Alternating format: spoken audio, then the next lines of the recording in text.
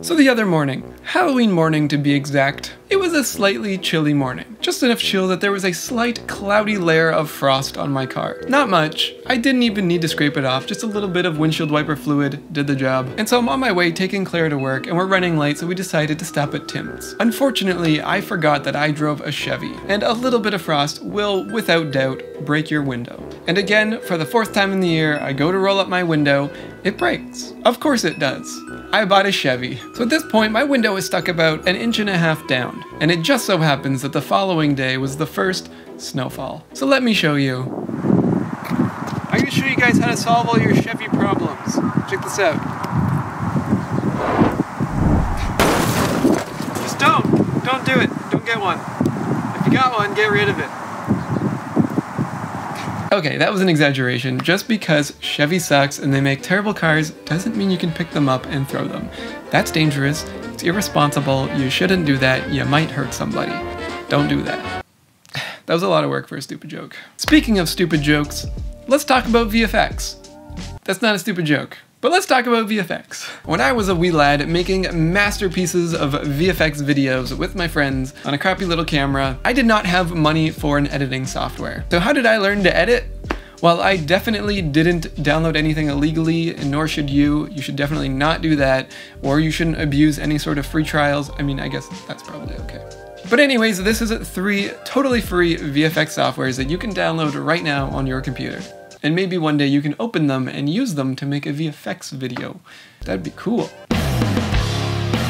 Some things you're gonna need. Obviously, a computer. Doesn't need to be like the best computer in the world. When I started out, I used a very crappy Acer laptop, and then later another Acer computer, neither of which even had a graphics card. They both had internal graphics. Although learning was a very slow experience. Now, I wouldn't recommend using a bad computer, but not everybody has access to a good gaming PC or editing computer. You just need something with a little bit of juice. Even like a 10-year-old iMac could probably do you pretty good. The next thing you're gonna need is some footage to do some VFX on. Now, if this video was sponsored, this would be a great opportunity for me to tell you about some stock video website, but unfortunately, it's not. Grab your cell phone and shoot yourself a video. Well, I guess you need an idea before you shoot the video. Get an idea, then take your cell phone, then shoot your video. All right, you get the point. You need a computer, you need some footage. Ain't nothing new around here. All right, number 1, I'm sure a lot of you guys are probably familiar with DaVinci Resolve. If you're familiar with DaVinci Resolve, you might have seen the Fusion button at the bottom. The Fusion tab will give you all the tools you will need to create your VFX video right in DaVinci. And it's gonna be really handy if you wanna jump between the Edit tab and the Fusion tab, you can go back and forth. Now, one thing to mention here is that Fusion is not a timeline-based editor. So if you're familiar with After Effects or Premiere, those use timelines, where Fusion uses nodes. If you don't know what node-based editing is, it's kind of like a flow chart. You'll have your source on one end, your output on the other, and then you can put effects in the middle. Anything from keying to masking to tracking, all your effects will go in between your input and your output. It really allows you to choose the order of operation you want your image processing to happen. Node-based editors can be very powerful. That being said, if you're serious about getting into the VFX industry, learning a node-based software might be a good direction, as one of the industry-leading VFX compositing software is Nuke, which is also a node-based editor. So it's probably worth your while to get familiar with nodes. Personally, I do prefer a timeline editor. That being said, Fusion is a fantastic option. Which brings us to our second option, which you may be familiar with. It is called Blender. Now, most people know about Blender because of how popular it is in the 3D world. You can do pretty much anything in 3D, from sculpting to animating, and the best part is that it's free and open source. What a lot of people may not know is that you can also actually do quite a bit of VFX in Blender. If you're interested in doing a lot of 3D in your visual effects work, Blender could be a great option because you can do your 3D animation as well as your compositing and VFX all in one software. And just like Fusion, Blender is a node-based editor, and it also has a timeline video editor. And one of the great things about Blender is because it's free and open source, there's almost an infinite amount of resources online for you to learn. If this were a sponsored video, I'd probably tell you about some website where you could learn Blender. But it isn't. So let me recommend some of my favorite Blender YouTubers. One of my favorites is CGMatter/DefaultCube. CGMatter was my first introduction into learning about visual effects you can do in Blender. I always thought it was just for 3D modeling and animation, but he's really entertaining and his videos are very fascinating. I also want to recommend Blender Guru. He really knows his stuff when it comes to Blender, and his videos are always very well done. I also recently found out about Ian Hubert. He's hilarious, he's super talented, and his videos are definitely worth a watch. That being said, I actually don't have much experience in Blender, so this month I am going to try and learn some more Blender. Okay, moving on to our third VFX software, Film Express. Actually, the first time I heard about this software was actually in the comment section from one of you guys asking for tutorials. Unfortunately, I don't have a tutorial for you, but I did some research on Film Express and it looks like a fantastic option if you are starting out and you want to get into VFX. It is a timeline editor, which in my opinion is much easier to jump into, especially as a beginner. It looks and feels the most like After Effects. You can do all your motion tracking, your masking, and your keyframing, and it has a ton of effects for you to use as well. Film Express is also available on Mac and PC. Actually, I should mention all these softwares are available on Mac and PC. So there are 3 totally free VFX software that you can use for your VFX. You guys want to see how I threw that car in the intro?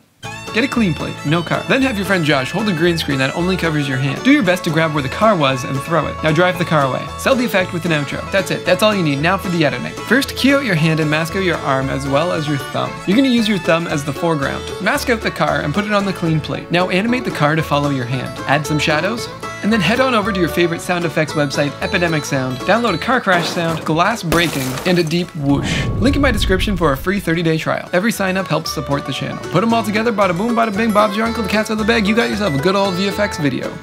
Oh, and before I forget, one more thing. So this right here is the Andy Cine C7. It is a 4K ultra bright monitor. And the reason why I wanted to give this a try is because the Red's 7-inch monitor is not very bright, especially outside, can be pretty difficult. But this ultra bright made it no problem trying to see outside. Now for my VFX video, I needed me and my friend Josh to both be seeing the camera at the same time. So putting on the second monitor was really handy. Unfortunately, my ND filter on the RP is making the screen look very green, but trust me, it is not at all. It actually looks, dang, that looks good. It actually looks really good. I think just the lighting coming through. Like, look at this lighting. That's so nice. Oh my gosh, it's so pretty. So the first big feature that I liked is that you can zoom in really easily, where on the Red monitor, it is a pain in the butt to zoom. It probably takes you about 4 seconds to zoom in and another 4 seconds to zoom out. It's pretty rough. You can turn on a grid, safety markers, 4x5, or literally any of these. You can enable these marker mats, which are similar to the markers, except they black out the edges. You can enable false colors, which is really handy if your camera doesn't have that. Most like DSLRs wouldn't.